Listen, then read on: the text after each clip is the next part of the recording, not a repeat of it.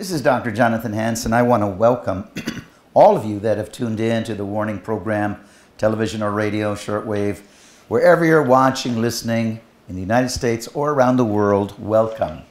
This is actually our staff service. We do one every week for the staff of World Ministries International and our families. And welcome. There are children present, just so you know. Now, last week I started a message on demons, and I'm going to continue along that line. Today, we're going to make the title, Demons Are Organized. Demons are organized. Now, just to have a brief summary of last week, although we can't go deep into it. If you have not watched it, if you were not in attendance, go to my website, worldministries.org, worldministries.org, and you can watch last week's program on demons or listen to it on radio. Again, we covered the origin of Satan, you know. Where did he come from? How did he plague mankind on earth? What's he called? Well, he's called the prince of this world, the god of this world, so to speak.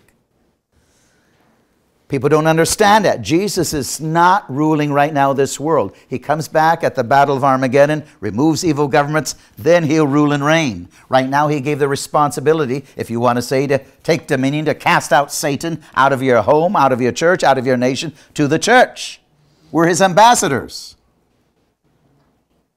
Adam did not do his job. Eve was deceived, and mankind went into slavery, so to speak. A lot of times people on earth don't know, don't recognize, they can't recognize a demon beating up their family or their nation or their church. Most pastors are clueless. Unfortunately, that's how far we are from a great awakening. We need a great awakening. We need to get back to Pentecost. The church is dysfunctional, it's weak, it's pathetic, and we're losing America. Demons are operating, influencing all over the world, all over the church, all over government, in the White House. We're in trouble today. So we talked about the origin of Satan. We talked about the fall of Satan last week. We talked about, again, demons have personality. And we gave examples and 4 qualities: knowledge, will, emotions, and the ability to speak. Now, again, if you did not watch or listen, go to my website, worldministries.org, and catch up. I think this is a subject we should all be very interested in, and all of you, millions of people watching, tune in. Watch last week if you missed it, because probably family or friends are being beat up. Maybe some want to commit suicide, maybe some have. Okay, demons are organized. I left off with Ephesians 6:12. It says, the Apostle Paul says in the book of Ephesians 6:12, for we wrestle not against flesh and blood, against principalities, against powers, against the rulers of darkness of this world. This is what we fight. We wrestle not against flesh and blood. You know, people think, oh, it's just political. It's more than that. Political people not subject to the lordship of Jesus Christ are being influenced by demons. So we wrestle not against flesh and blood, but against principalities, against powers, against the rulers of the darkness of this world, against spiritual wickedness in high places. Okay. Principality over a city. He is working with all their demon forces that have an attitude over a city. Sometimes you can fly into a city and all of a sudden you say, man, this feels oppressive. I don't like the feeling of this city. I came back from Israel, flew into Boston. Wow. I said, man, this is an ugly feeling. You know, there's a lot of demons ruling Boston. Very liberal.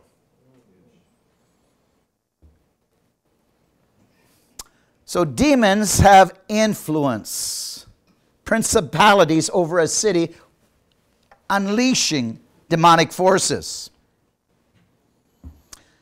Some cities have prejudice, and I use the illustration maybe because of the slave market, maybe because of human trafficking, maybe because of narcotics, maybe it's a hub where they ship in narcotics.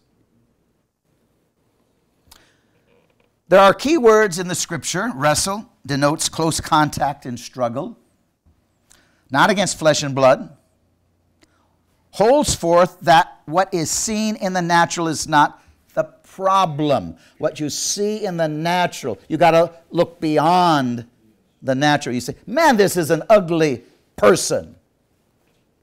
Mean. Well, look beyond that. He's in bondage, or she.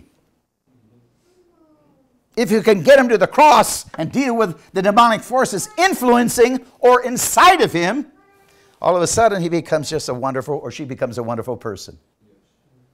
Look beyond what you see. Don't get mad at a narcissist, egotistical, rude person. Look beyond that. That person needs help. The spirit world is the problem.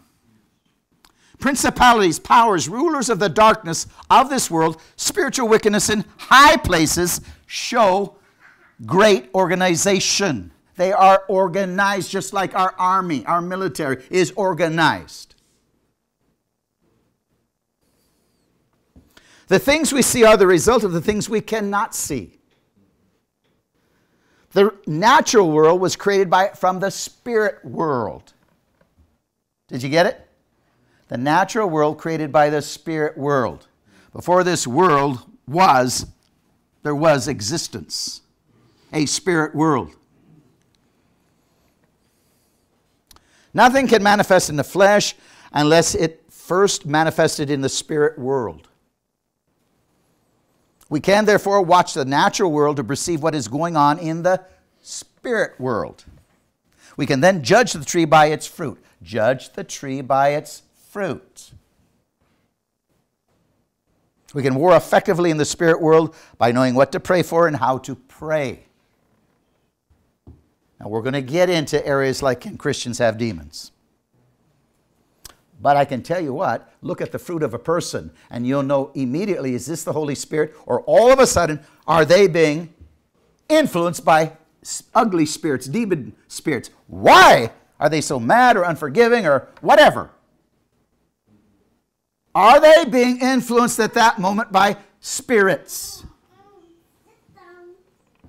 How did Jesus treat demons? Insight. Let's go into the word legion. Mark 5, 7 through 8. Amplified version.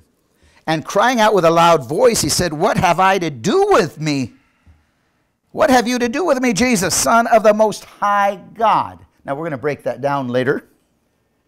Do not begin to torment me. For Jesus was commanding, come out of the man, you are an unclean spirit. Now, like I said, we're going to go into it. How did the demon know that Jesus was commanding? They know who was trying to take authority over them. Remember Sceva? Sons of Sceva? They thought, hey, nothing to it. They got beat up left and right. You need to understand what you're doing before you try to do it. It's not theory anymore. This is reality if you try to cast them out. A lot of people in theory, they think they know everything, and they know nothing. They can't even get a demon to stir. And they might just beat you up left, right, and center. Anointing on Jesus' life was so great, he was tormenting the devil. Jesus was tormenting these demons. I can walk into rooms sometimes, and when I'm preaching, EJ has watched it all over the world, huge meetings, thousands, and all of a sudden people are screaming as demons are being tormented just by anointed preaching. My question to you now is, did they come out? The answer is yes, they did. However, not as quickly as one might think.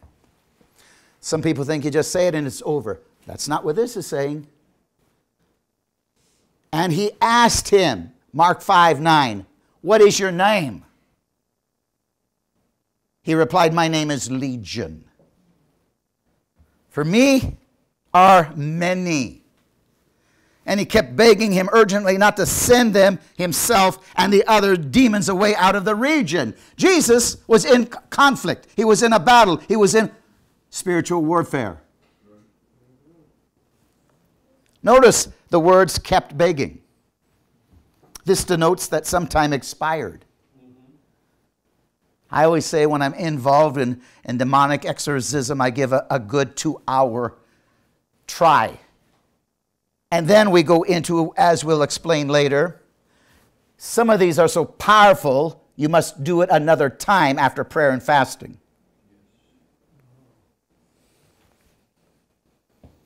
James 5:16. The many other cases in the Bible depicting the manner in which Jesus dealt with demons show for a certainty that Jesus did not leave until the person whom he was praying received deliverance. The important thing is that we do not quit until we have a reasonable service given, and about 2 hours. After that, you're ready to quit. Go try to fight demons, and literally where they're manifesting, and after 2 hours, you need a break. You're exhausted. When you become too weary, you become susceptible to demonic oppression and attack yourself. There's some people that are so worn out, I don't want them. If you already are struggling, if you already are weak, if you are already in anxiety overload or worry, because all of these things, if you let anxiety get to you or worry or fear, this is not the application of the Word of God. You open yourself up to demons. We're going to get into how do demons enter Christians. It's no joke. What did Jesus tell us to do about demons? Mark 1:21 through 22. They entered Capernaum, and immediately on the Sabbath he went into the synagogue and began to teach. And they were completely astonished at his teaching, for he was teaching as one who possessed authority and not as the scribes. You know, when you enter a church, if the pastor's never cast out a demon, just hear his message. Just listen to it. I can tell you immediately if that pastor knows what he's doing or if he can cast out a demon. I remember going into a Pentecostal charismatic church, and the pastor wanted me to teach his pastors. And I was casting demons in this huge church out of Christians, and they were doubling over and manifesting, vomiting. And one pastor came up to me and said, "Hey, did I get him?" And I looked. I just discerned the pastor, he did not have enough anointing to do anything. And I looked at the person, I said, "No, you didn't." So I walked over to the person that he couldn't even get the demon to do anything, and I immediately took authority, and the person screamed and started vomiting. And the pastor was aghast. Wow. Now, a lot of pastors will say, in theory, I'll cast him out. You did not do anything. You did not have authority to even make him move. Are you understanding what I'm saying? There wasn't enough anointing. This is not theory now. This is practicality. In theory, they might teach you to do surgery on appendicitis. In practicality, can you do it or will you kill the patient? In theory, you might know how to fly a plane. Well, that's fine. I want practicality. Have you flown a plane? If not, I don't want to get inside one with you. Let the instructor take his life in hand. And when you've got enough hours behind that plane, maybe I'll ride with you. Are we good? Amen? I got Captain Buckhart here. He's been with me for 25 years. Flew Northwest Airlines 32 years. Yeah, I would fly a plane with him anywhere in the world. He'd put me in first class. I'd sleep. He'd fly. Sounds like a good deal for me. So, Jesus took authority. Now, Mark 1:23 through 25, just at that time there was in their synagogue a man who was in the power of an unclean spirit. And now immediately he raised a deep and terrible cry from the depths of his throat, saying, "What have you to do with us, Jesus of Nazareth? Have you come to destroy us? I know who you are, the Holy One of God." And Jesus rebuked him, saying, hush up. In other words, be muzzled, be gagged. Come out of him. The prayer was not a begging prayer, but an authoritative, demanding prayer. Authoritative, demanding prayer. It's like when you pray for somebody, oh, please heal him. I don't want you praying for me. You don't know enough about how to pray for somebody. Oh, please? What are you begging for? The Lord wants us to lay hands on the sick. He wants us to heal them through His power. You don't have to say, oh, please, Jesus. He's already accomplished and given you that power on the cross. He ascended. He said, go forth and make disciples of all nations, baptizing them in the name of the Father, Son, and Holy Spirit. Lay hands on the sick. Cast out demons. First go tarry for the power of the baptism of the Holy Spirit. And that's what we want to do in Eagle Saving Nations. Get right back to the power of God in stadiums. Again, if you have not joined Eagle Saving Nations, it's the only thing that's going to save America. Go to my website, worldministries.org, worldministries.org. Join Eagle Saving Nations. Let's sweep America once again with the power of God. worldministries.org.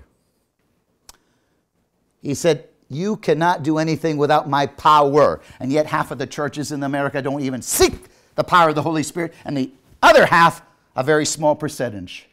Even churches that were birthed at Pentecost, so to speak. In other words, with the power of God flowing through them.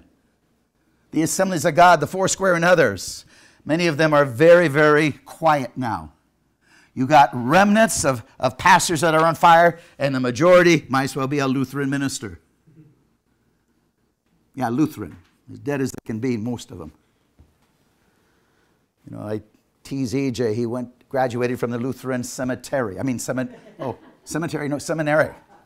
And he joined ours, and now he has a doctorate degree, and he says, man, I learned a lot more in World Ministries International School of Theology than I ever did at the Lutheran seminary.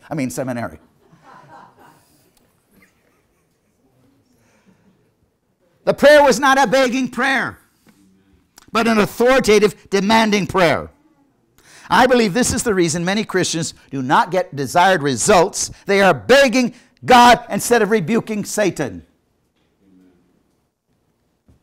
Are we there? I mean, I've even heard a few people in this room beg God. Man, knock it off. Don't you know anything if you've been with me 25 years? You don't need to beg God. You need to take authority. Jesus wants to heal. He wants to deliver. He wants to save. There's no need to beg. Satan comes to steal, kill, and destroy. Disease does not come from Jesus. It comes from Satan. Know who your enemy is. Fight against him aggressively. Jesus commanded, not begged. The name of Jesus and His blood is more than enough. Mark 1:26-27. And the unclean spirit, throwing the man into convulsions. I have seen this hundreds of times. And screeching with a loud voice came out of him. I've even watched pastors do this as I've cast demons out of pastors. Even pastors that led worship. Because the demon doesn't enter your Holy Spirit. He enters your body that goes back to dust in the grave. You say, I can't get demons in me. Well, then you can't get sick. I guess you've never had a cold, certainly not cancer or anything else, because you don't believe it. These things enter the body, not the spirit, not the soul. The soul upon death goes to heaven or hell. The body goes back to dust. The spirit goes back to God if you're born again.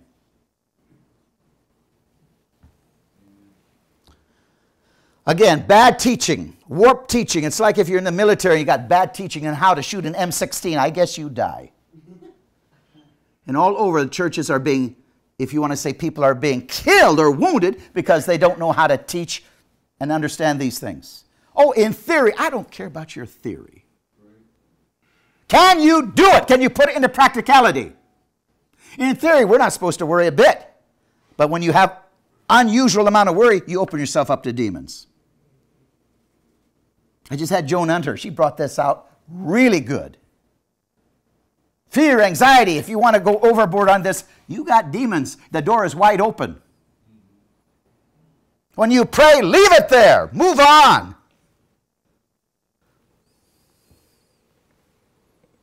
Again, the prayer is not a begging prayer. It was a new teaching at the time.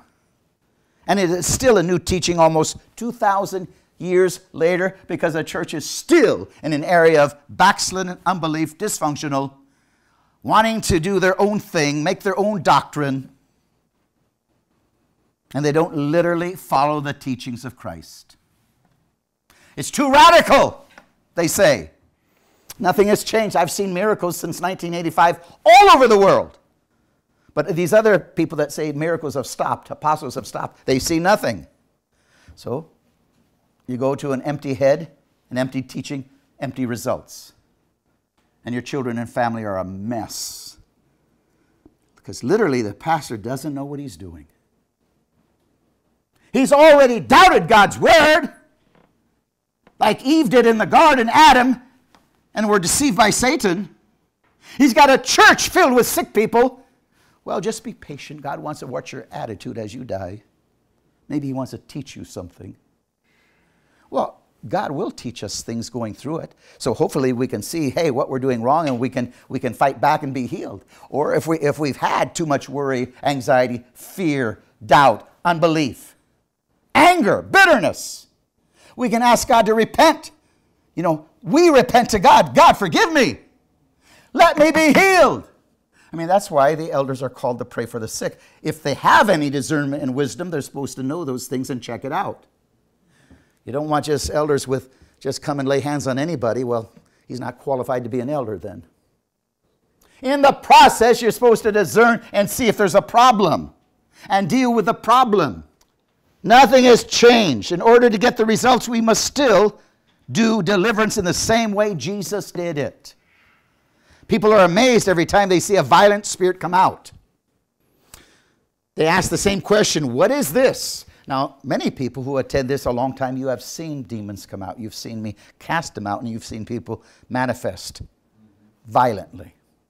Even where the face might turn upside down, things like this. Demons are real. And they go into Christians. And we're going to go into that later. Because Christians aren't perfect. They don't live by the word of God. They open themselves to demonic attack, and sometimes where the spirit goes right into the body. You know, this is, fight to earn your own salvation with fear and trembling, and most of Christians don't do it. Well, I've been saved. I'm saved eternally. Well, very dangerous.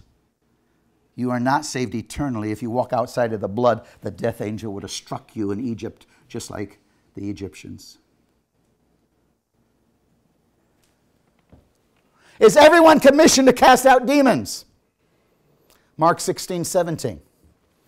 And these attesting signs will accompany those that believe in my name. They will drive out demons. I've been involved in 2 mega churches, and we taught everyone to be able to cast out demons, to lay hands on the sick. You don't have to be in full-time ministry. These signs shall follow them that believe, if you want to be taught.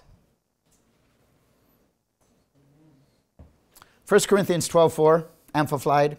Now there's a distinct varieties and distributions of endowments. In other words, extraordinary powers distinguishing certain Christians due to the power of divine grace operating in their souls by the Holy Spirit. But they vary, but the Holy Spirit remains the same. Not everyone is called into the fivefold gifts of ministry, but everyone can lay hands on the sick. You don't heal them, God does it. You just follow through and lay hands on the sick. God does the healing. You know, when they look to me too much, I don't like it. I can't heal you. I can do nothing. I'm a vessel of God. God does the healing. I was in once Mombasa, a city, stronghold Muslim city. They burnt down 7 churches before I got there. I was in the largest church in the city that, I can't remember if they had 40,000 at the time. I think now they're at least 80 or 100. But one night I was there for a solid week, and God showed me before I preached. I said, everyone with tumors come forward. Tumors, gross, obvious ones. Over 100 people came. I called the ushers, mark them, get their names. And as fast as I could pray for them, boom, boom, boom, boom, they fell, and the tumor just disappeared.